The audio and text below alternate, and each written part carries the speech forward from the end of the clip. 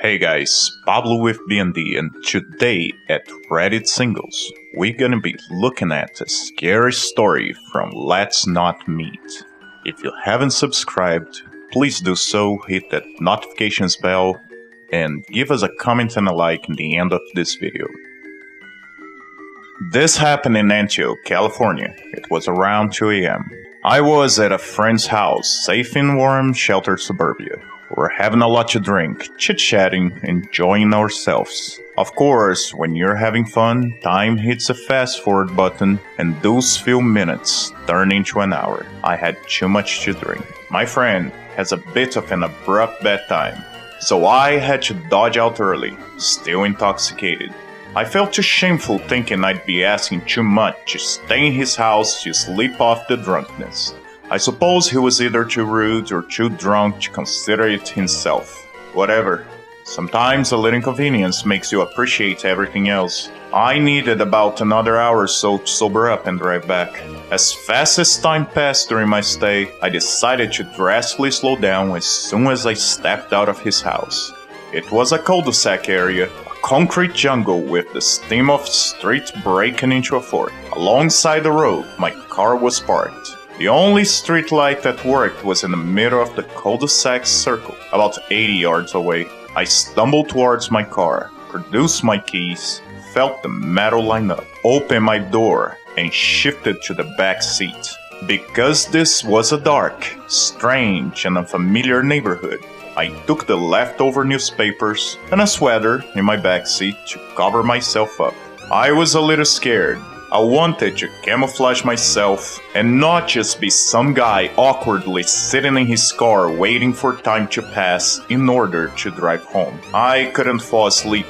The uncomfortable feeling of a cheap backseat bed, enshrouded in darkness, didn't make the chance of slumber easier. It felt too ominous. And of course, my mind began to wander.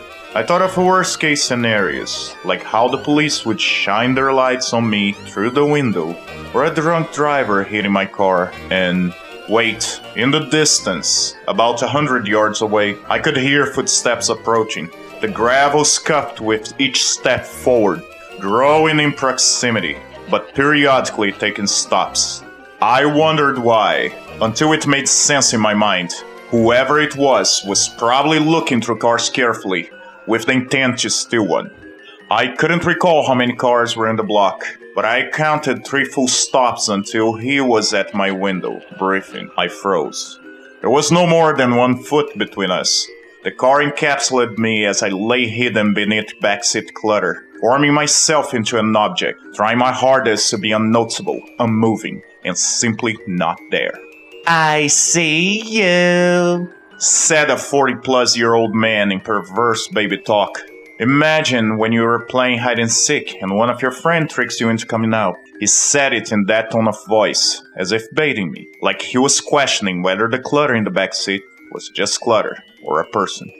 I didn't want to move or check the window. I remained clutter. Give me an Academy Award. My body reacted by minimizing my breathing so much that I felt paralyzed. I dared not look, my eyes fixated on the back of the passenger seat. I didn't blink. I didn't move. I didn't breathe. My heart was pounding so hard it shook my body with each throb. He circled around the car. My ears didn't fail me. I heard the steps. I felt like I was part of the car. I could feel him touching the trunk as he carefully pressed down on it, as if to test the alarm, as if to test me. I was in the middle of a fight or flight. I couldn't do either without elevating danger. I was frozen and hoping to God he was bluffing. He circled the car again. The door handle on my right jiggled. He was pulling it multiple times. "I see you."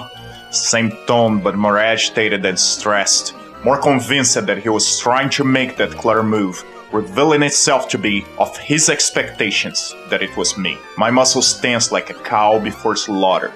Tap, tap, tap. That had to be metal against glass. Take a penny right now and tap your window. A crowbar, a knife, a rock, a gun. My eyes fixated on the seat in front of me, never averting my gaze, like he was. I was covered enough to where I couldn't see beyond the seat in front of me. I know I couldn't see him, but I could feel his eyes resting on top of me. My name is Poker Face. What's your name? The voice changed in a lower demented and serious tone. My mind forced the visual. It wasn't anything human. I already accepted my death. I was ready to be shot in the head, ready to take a life-changing bullet, multiple knife wounds. Just make this sleep bearable, not excruciating, as you drain me of life. I wouldn't know how to react. My thoughts grew dimmer. I imagined my friend waking up next morning after a calm night of safe and sound sleep, only to discover my mutilated, defiled and bloodied body hanging outside my car door. It was then I heard nothing but my own heart. What was this person doing now? Just staring at me in the middle of the night? Talking to me? Or a messy pile in the back seat? Time froze. The footsteps were being swallowed in the distance. Thank God he left. I waited another hour until the sun showed hints of itself. I jumped in my front seat and bolted out of there, wide-eyed and sober. Tried to sleep in the back seat of my car at 3 a.m. I was hidden underneath clothes, newspaper, etc. Clown creature outside my car staring in, talking to me. Alright guys, I hope you enjoyed that story. If you wanted me to tell you stories more in this way that I just did this time, just let me know in the comments. Because for me, that's what the comments are there for. It's for you guys to actually express yourselves and let me know how you like changes in the channel. If you wanted me to do less voices, if you want to do a more horror story voice or anything like that, it's really up to you. Like I always say, I love YouTube. I have a lot of fun doing it, but it's a service to you guys. I hope you guys have a great day, and I see you guys later with Reddit Top Posts.